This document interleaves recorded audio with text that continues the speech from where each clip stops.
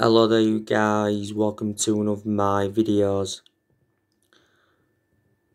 Ole Gunnar Solskjaer believes if the club can win trophies, it will convince Paul Pogba to stay. He said Paul Pogba has got a very good attitude. Now, we haven't won a trophy since 2017, so we haven't won a trophy now for almost 4 years. And we've not won a trophy yet under the Ole Gunnar Solskjaer era.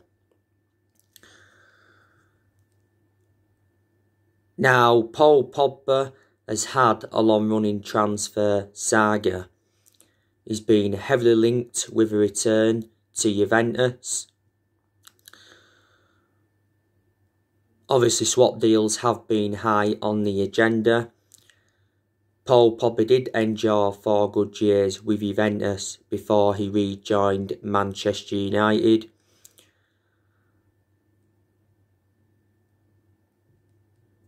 Real Madrid, they've been relentlessly linked with him. Don't forget, earlier on in the season, Paul Pogba made an admission saying that one day his dream is to join Real Madrid. PSG, Barcelona, Inter Milan have been in for him before. He said the other week that we'd lowered our asking price for Paul Pogba. He said we will accept as low as £50 million. Now, Mino Raiola, who is Paul Pogba's agent, he told 2OSport a few weeks ago that Paul Pogba's career at Manchester United is over. He said he's unhappy and he has to leave. And he did mention that he's got no intentions of signing a new contract. And then obviously Mino Raiola made a fresh statement saying that it's unlikely Paul Pogba will leave in January, and he said he can leave next summer. Solskjaer was reportedly furious with Mino Raiola's announcement because it was just before the game against RB Leipzig. But don't forget, the other week, Paul Pogba spoke about his future for the first time since Mino Raiola's comments, and he said that he's always fought and he will always fight for Manchester United, for my teammates and the fans, and Pogba did confirm that he's 1000% involved in our project. This is his 5th season at the football club since he rejoined. He's made over 100 appearances in all competitions. He's won 2 major honours, that's the Europa League and the EFL Cup.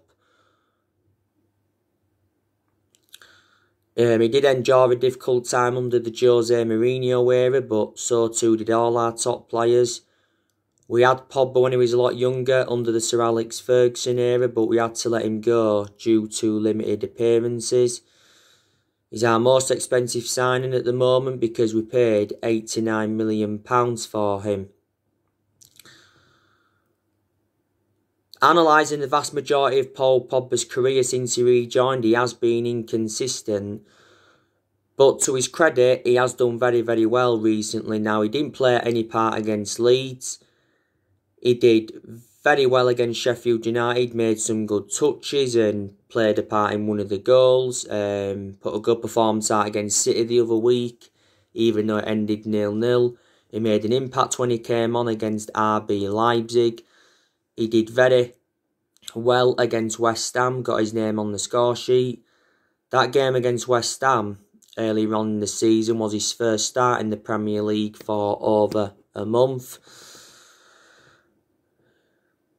Don't forget, Paul Pogba had an ankle injury earlier on this season.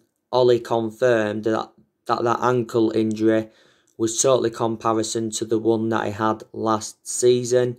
He was out for the vast majority of last season. Don't forget, earlier on this season we triggered that 1-year extension on his contract. So he's under contract with Man United until June 2022. During the last international break, like I've updated you so many times, Don't forget Paul Pogba made a few comments saying like this season has been the most difficult period in his career. And he says like playing for France is a breath of fresh air. And in general, he was talking about his Man United struggles this season, but reflects on them comments, he did receive a lot of criticism, did Paul Pogba. But despite what Ole Gunnar Solskjaer said, there's still a lot of United fans that are expecting him to leave the football club next summer. So that is the breaking news on him. Now I want to delve into some more news on Moisee Caicedo. So Fabrizio Romano has come out and said that Manchester United are in direct contact with the agents of Moisee Caicedo. The agreement on personal terms, 5 years won't be a problem. He says MUFC control the situation by weeks and will decide soon whether to complete the deal or not. So, looking likely, Moisee Caicedo is going to be our first signing of the January transfer window. Dairo Extra, which is an Ecuadorian outlet, they've said Man United have been in advanced talks with Independiente del Valle. And we have outbid AC Milan and RB Leipzig. Now, I think we're going to get Moisee Caicedo for around 4.5 million. And like I've said, he's going to sign, is it a 5-year contract? Independiente del Valle valued him at around 5.5 million with add-ons included. And it said they would demand around a 20% sell-on clause. Moisee Caicedo is a defensive midfielder and it is the age of 19.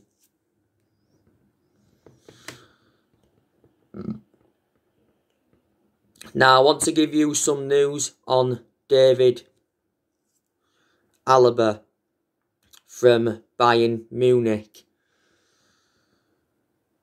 So, Man United have stepped up their interest in Davud Alaba. This is stemming from the AS, which is a Spanish outlet. There was reports coming out yesterday saying that Manchester United have made a formal offer for the player. So too of Manchester City, they've made a formal offer. It says that Chelsea are interested in him. I think Real Madrid are also interested, and so too are Barcelona. Now, Karl-Heinz Rummenigge, who is Bayern Munich's CEO, he appears to accept that Davud Alaba will be leaving on a free transfer. Alaba is into the final 6 months of his contract. Now, Bayern Munich have been trying to get him a new contract. They've tried to give him a pay rise of around £200,000 a week, but he has refused this. Alaba's on around £150,000 a week at the moment. Alaba has been at Bayern Munich now for a long time. He's made over 400 appearances for them in all competitions, and he's won around 20 major honours. And he's Austrian Footballer of the Year. Don't forget he had a loan spell with Hoffenheim, and before he was at Bayern Munich he was at Austria Vienna. He is the age of 28. He's predominantly a centre-half or a left-back, but before he's been deployed as a central midfielder, and he's played on the left wing and he's also played on the right wing. So would you take Davud Alaba at Manchester United? But yeah, there has been a hell of a lot of players on our agenda. It is good that we are making plans for next year. We've already revealed our transfer plans. We are looking to strengthen up in 4 positions. Now, we're looking to get a right winger in, a central midfielder, a right winger, a holding midfielder, a centre-half and a right-back. Ed Woodward has actually changed our transfer strategy to help Ole Gunnar Solskjaer.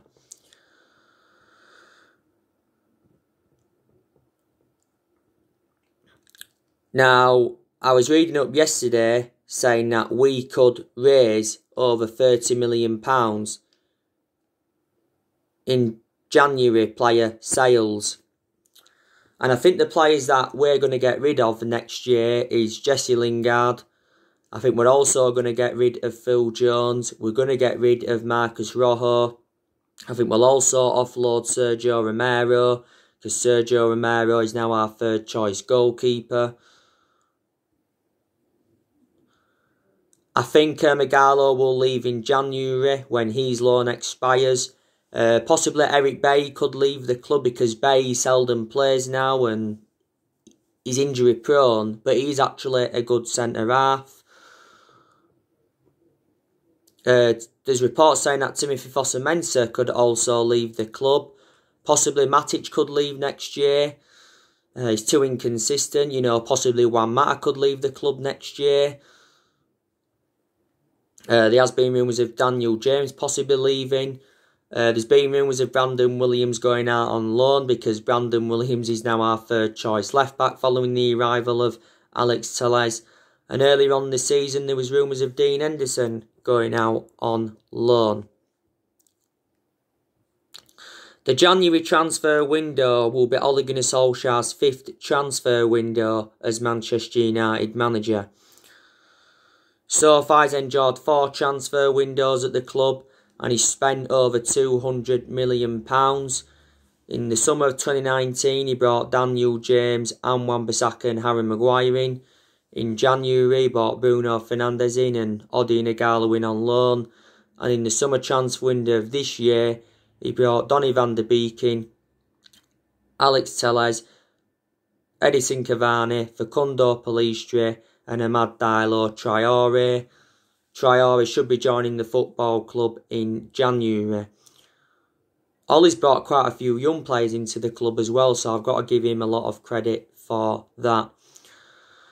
Just hopefully next year, Ole Gunnar Solskjaer gets the backing that he deserves, because during the summer transfer window, he wasn't backed enough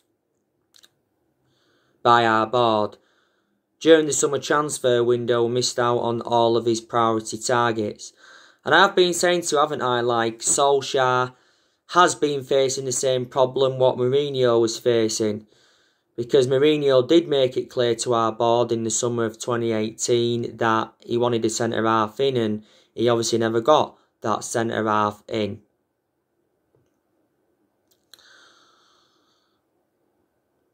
But Ed Woodward has come out several times to support Solskjaer, and he's fully committed to him, despite us having a poor start to the season, and despite us getting knocked out of the Champions League.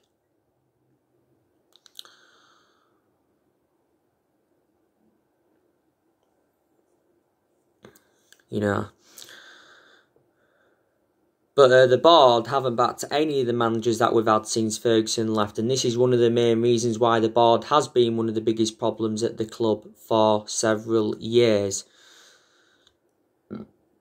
We have been in a very good vein of form recently. I think we've won 6 of our last 7 league games. We've done very well away from home. When we beat Sheffield United last Thursday, we became the first team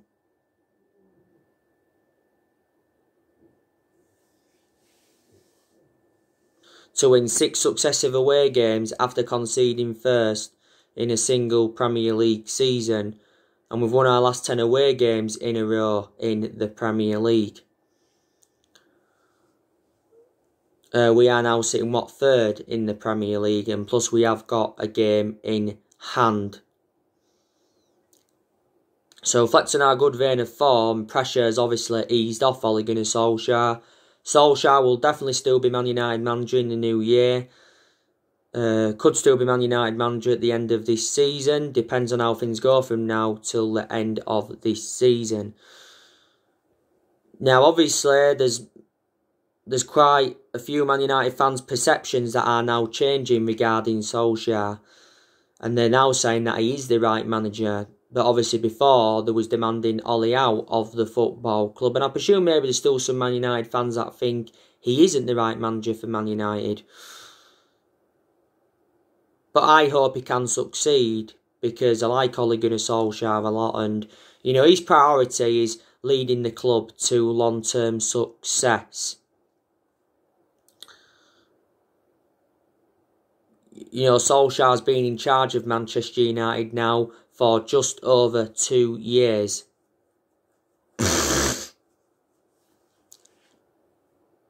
It was his 2-year anniversary not so long ago.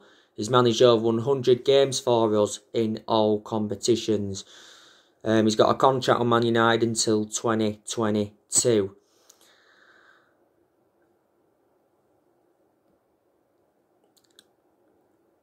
And Solskjaer said a few times this season that Manchester United can win the Premier League.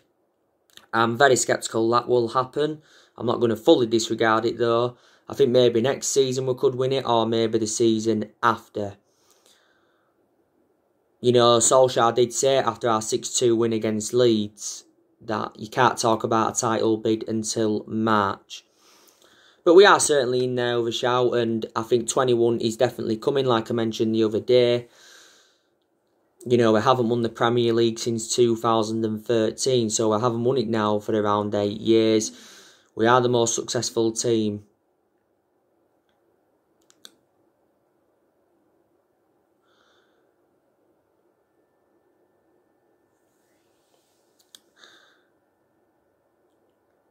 In England when it comes to titles, because obviously we've won 20 titles and 13 of them are Premier League titles. But Roy Keane's actually recently said that Man United can, challenge Liverpool for the title, like I've updated you on already. He says over the past few months we've obviously been criticised, particularly over our home record, and Roy Keane himself criticised our defenders and our goalkeeper. But I think definitely our squad is good enough for a top 4, top 3 finish this season, and it's definitely good enough to win a trophy. By the way, Solskjaer says our players are desperate to learn how to win trophies. But we finish in the top 4, top 3 this season and win a trophy. I think that would represent a very good season for Man United. Then that would give us something to build on. Solskjaer has been under pressure at the football club quite a few times, and reflects on that. There has been talks of Mauricio Pochettino coming in. There's been talks of, Julian Nagelsmann coming in, Massimiliano Allegri. He's been on our agenda a few times.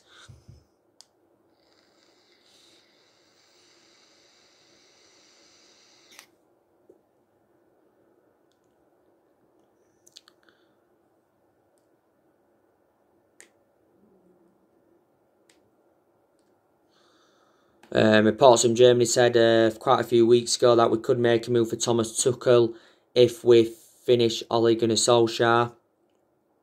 So, yeah. Ole Gunnar Solskjaer, like I've said so many times, he is out of his depth at the football club. I said to you, his decision making does concern me, because in a lot of his games, in a lot of the games he's managed at Manchester United, he has got it wrong, and obviously that's cost us games. But there's been some games where his decision making has been correct. Man United is the third club in Solskjaer's managerial career. Obviously hasn't got a proven pedigree behind him, but obviously reflecting on how long he's been at Man United now, he's learned quite a bit in that. And he's gained some managerial experience. He did well in his first full season last season, because he got us qualification for the Champions League, got us 3rd place, second highest we finished since the Ferguson era, and he also got us to 3 semi-finals. And our record against the top 6 sides was good, especially last season. You know, Solskjaer's beaten Pep Guardiola 3 times as Man United manager. He's beaten Frank Lampard 3 times as Man United manager. He's beaten Jose Mourinho once as Man United manager. He's beaten Thomas Tuchel twice as Man United manager. He's beaten Julian Nagelsmann once. He's obviously beaten Brendan Rodgers. Who else has he beaten? Oh yeah, he's beaten Marcelo Bielsa now. So credit Solskjaer for that. We have seen a lot of players depart the club as well since he got recommended in. So yeah. There is good players at Manchester United, like I've already said to you. Bruno Fernandes, he is our best player and he's the best signing that we have made since the Sir Alex Ferguson era, because Bruno Fernandes has made the difference in this team. He scored a lot of goals, okay, a lot of his goals have come from the penalty spot. He's provided assists. I think he's created more chances than any other player in the Premier League this season. He's been at the club now for almost a year. He won Player of the Month for November, did Fernandes. He's won Player of the Month quite a few times, reflecting on his good performances. We paid £47 million for him from Sporting Lisbon back in January. Bruno Fernandes. Predominantly plays in that number 10. He recently scored 2 goals against Leeds and also got an assist. I think Donny van der Beek is good and he's impressed me in the games he's played in this season. He's only made 2 starts in the league though. That obviously came against West Ham and he obviously started against Southampton. That was his full Premier League debut for the club. Donny van der Beek did score on his Premier League debut in the opening day defeat to Crystal Palace. Van der Beek looks more effective in a deeper role, doesn't he? But he can play in like 3 different roles. We got him in a deal worth £40 million from Ajax.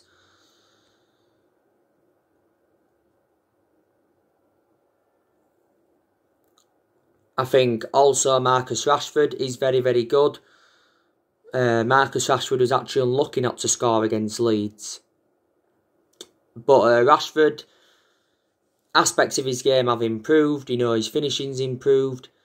He gets good runs in behind. He scores goals. I just think we need to keep Marcus Rashford out wide because that's where he's more effective. We have played him centrally a few times. Marcus Rashford has been part of the club for several years. Got to give Martial a lot of credit. I think he's done well recently. In the last 2 league games, he's done well. He's got 2 assists against Leeds. Obviously won the penalty. Had a couple of chances as well that I should have converted. He did well in the Sheffield game. Got his name on the score sheet. For the vast majority of this season, though, Martial hasn't been that good. He hasn't been that good. Because he hasn't been clinical enough. But last season he was good. I think he scored like 23 goals in 48 games. He did well in his debut season under Louis van Gaal as well. I think he scored 17 goals that season, something like that. Martial's been at United now for around 5 years or just over 5 years. Solskjaer was the one that gave him that number 9 shirt. Edison Cavani, he's also impressed me. He's enjoyed a fantastic start to his Manchester United career. I said when we got Edison Cavani and he will be the next Zlatan Ibrahimovic, and he's proving that. Cavani's just recently come back from injury. Don't forget he's been charged by the FA for misconduct for the racist comment he'd put on social media last month.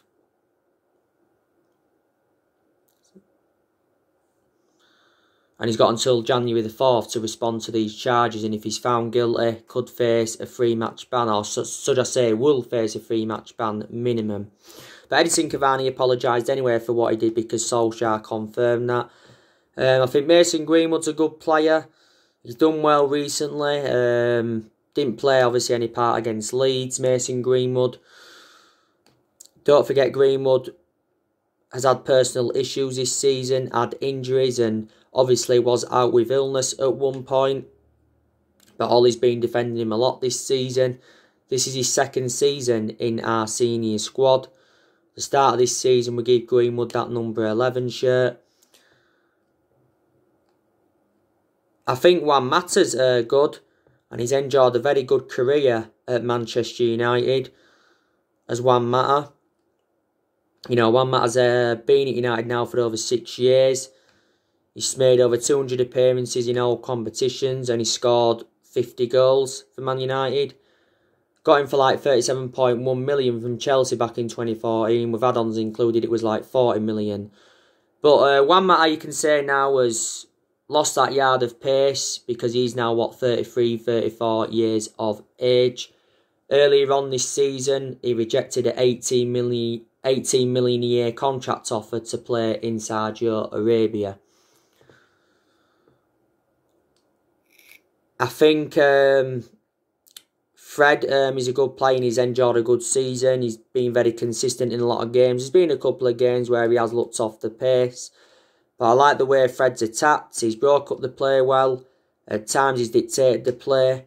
Fred's been at the club now a couple of years. We paid £47 million for him from Shakhtar Donetsk.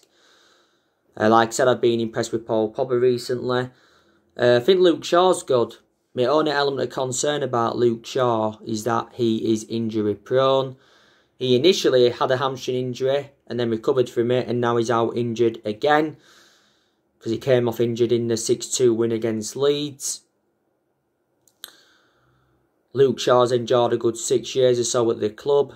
Paid £30 million for him from Southampton back in 2014.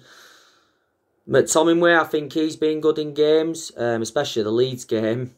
Obviously, scored 2 goals and got an assist. Got the man the match.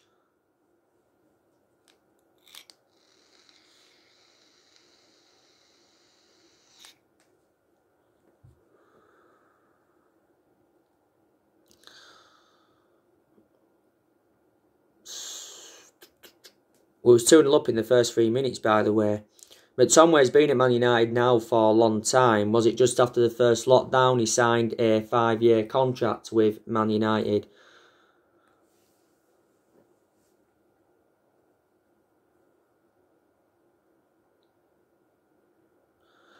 Alex Telles, I think he's enjoyed a fantastic start to his Manchester United career as well.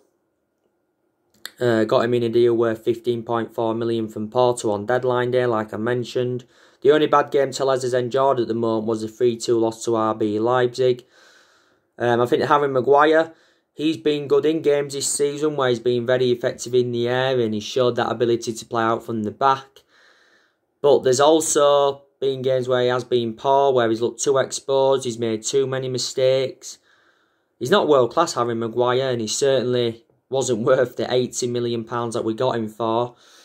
He's the most expensive centre-half in the world at the moment. And he's our current captain. Victor Lindelof, I think, he's done good recently. He certainly isn't world-class, and he's certainly not on Harry Maguire's level, Victor Lindelof. Victor Lindelof did get his name on the score sheet against Leeds, surprisingly, came from the set piece. Lindelof's enjoyed a good 3 years or so now at the football club. We got him in a deal worth £31 million from Benfica.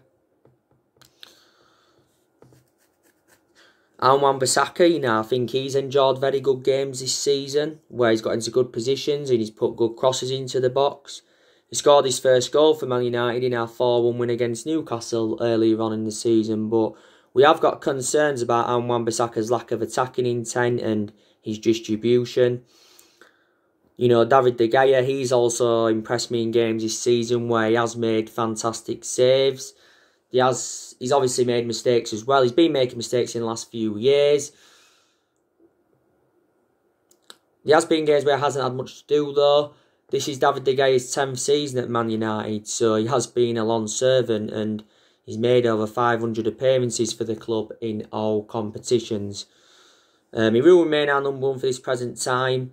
probably will remain our number one for the rest of this season, but there has been a lot of Man United fans that are saying we should now put Dean Henderson as number one. So there you go.